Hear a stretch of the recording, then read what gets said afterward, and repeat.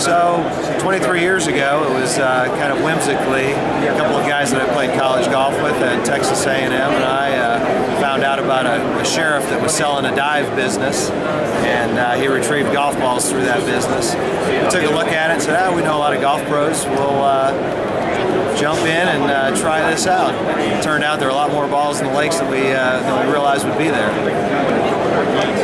How many can your sort of average guy get in a day? So an average diver might get 3,000, 4,000, 5,000 golf balls in a day.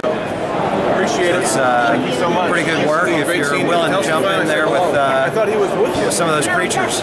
What's sort of the process of cleaning, refinishing? So we, once we get the golf balls into our facility, wash them, whiten them to the greatest extent possible, and then sort them out. We now use vision technology to do about 50% of our sortation. So we've automated that process pretty nicely. And then some of the balls aren't of top quality, and we'll take the better balls like the Pro V1s and actually put them through a refinishing process. And that refinishing process is such that you strip the paint, repaint the ball, stamp the brand back on the ball, clear coat it, and also stamp refinished on the ball so the consumer knows that it's been refinished, but it brings the ball back to like new condition.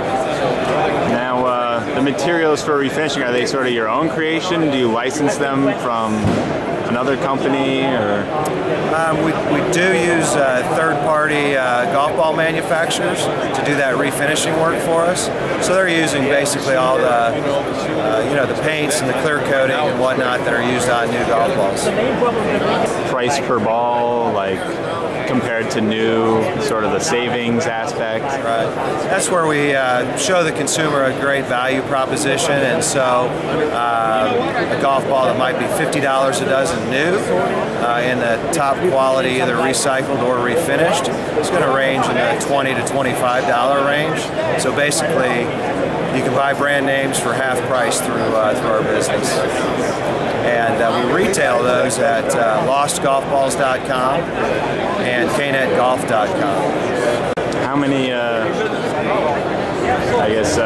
different brands do you come across? I know there's a lot that people haven't even heard about. What do you do with some of the ones that you don't know about? Or those that aren't so well known, generally we sell in assortments, and so we sell on the wholesale side of our business to everyone from mass merchants like Walmart to sporting goods retailers like Academy and Sports Authority. And so you'll find a lot of assorted bulk packages, and so all those kind of odds and ends might go into those packages. All right. And what do you do with all like the cracked, unusable stuff? Interestingly, there's virtually no waste anymore.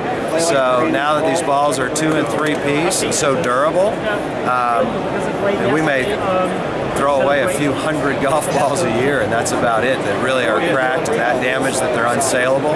Otherwise, everything else is saleable these days. All the stuff you sell through, I see Reload. Yeah. Is that that's of the same associate? Reload is our wholesale brand, and so that's the brand that you'll find in the stores.